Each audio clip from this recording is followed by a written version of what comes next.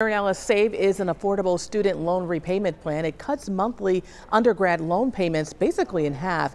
Close to 8 million federal student loan borrowers are enrolled in the program. However, the program could end based on politics in Washington. Senator Gillibrand is pushing legislation to stop that from happening.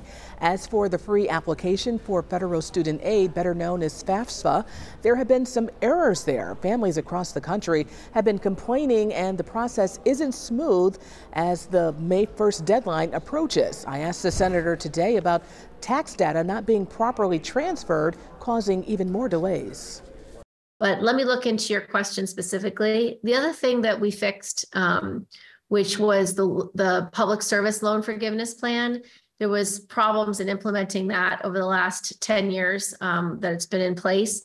And we were able to change the program language 2 years ago.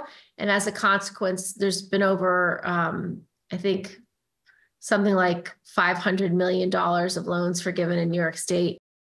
The senator is pushing Cyber Academy for students to do 5 years of public service in the cyber or digital fields.